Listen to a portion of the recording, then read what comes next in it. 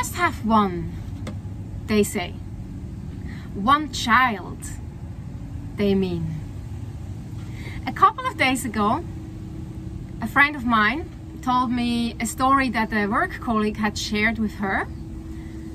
And that story really got my blood boiling.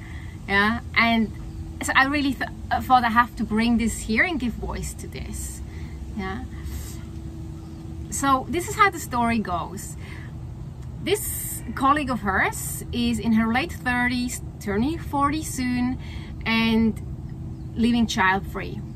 She's single, she's not in a relationship, and you know, she's obviously now really having to ask herself the question,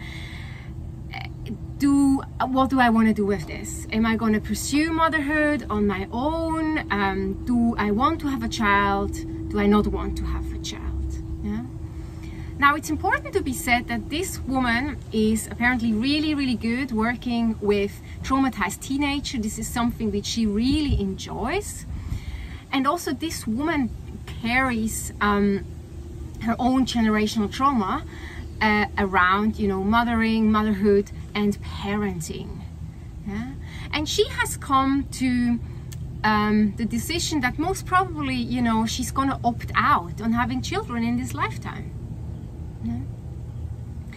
Now, this is what happened once she started to share this in conversation with other women, you know, not asking for their advice, just talking about this, you know, as, you know, this topic comes up. And this is what she heard again and again. Just have one, so you won't regret it.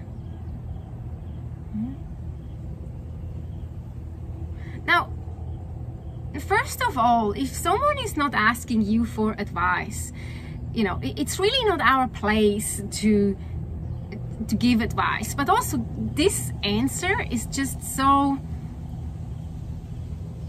it's not thoughtful. Yeah, to say this to another woman. Yeah. Now, you know, when we think about for a moment, you know, this woman is happy in a way how her life is right now. She really enjoys her work, has found a calling there. She, you know, is by herself.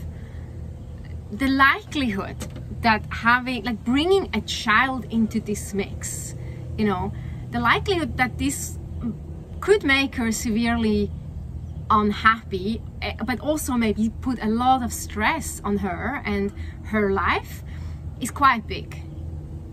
Yeah, especially if she's not seeing, you know, she's not feeling it. Like, she's not feeling like motherhood as a vocation. For example.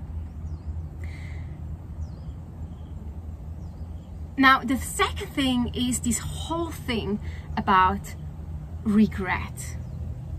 Yeah.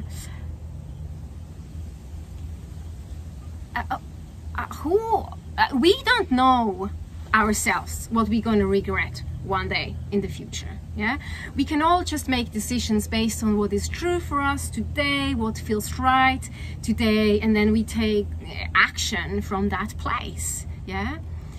Also, people who are contemplating living child-free for the rest of their lives, whether it's by choice or by circumstances, you know, we think about, and most of us will think about, you know, are we going to regret that, our decisions at some point? Or am I going to regret that I didn't opt in for IVF or adoption, for example? Yeah, like it's not like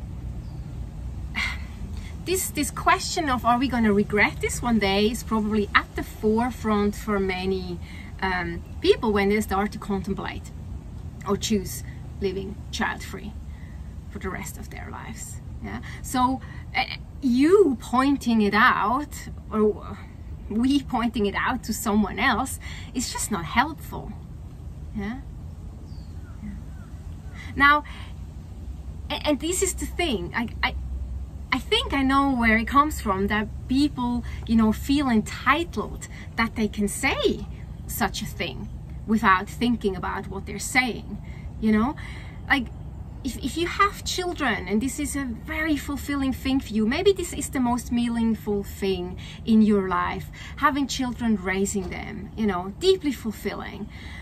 Well, you know, for you it might be really hard to understand that this would not be the case and is not the case for other people.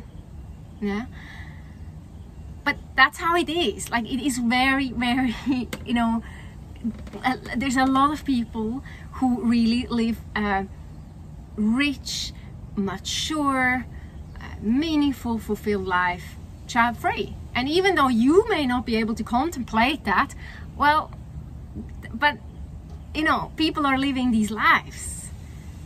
So it's not up to us to say what, you know, what someone else should do and what they maybe regret one day. And here's just one more thing about the just one. And I feel like I have to say that because, you know, I've got so many, you know, close friends. I know a lot of women who have one child. And one child is not just one child, you know. One child is a lot of work. One child will change your life, yeah. It will challenge you. You're gonna love certain things about it. You're gonna hate certain things about it, you know. And that, I mean, that's what I witness, you know, with those people or women who are very, you know, honest about these things. Yeah. And it's the same thing, you know, when you choose to live child-free for the rest of your life. It's not just gonna be happy ever after, you know. There will be challenges and, you know, opportunities for growth either way. Yeah. So let's not belittle the women and the couples who have one child. It's not just one. Yeah. It's one. Yeah. And one is as you know, good as two, or as, you know, none. So yeah, if you've been that person who said this sort of thing to someone else, you know, you're forgiven. Of course you are. Like, we all say things that we sometimes don't think about. I mean, I'm absolutely guilty of that. And, you know, let's just be mindful of this. Yeah, be mindful of this. And if you hear other people saying these things, just call them out and tell them that this is not appropriate. Yeah, it's not appropriate. All right, good. So with this said, have a good day. Bye.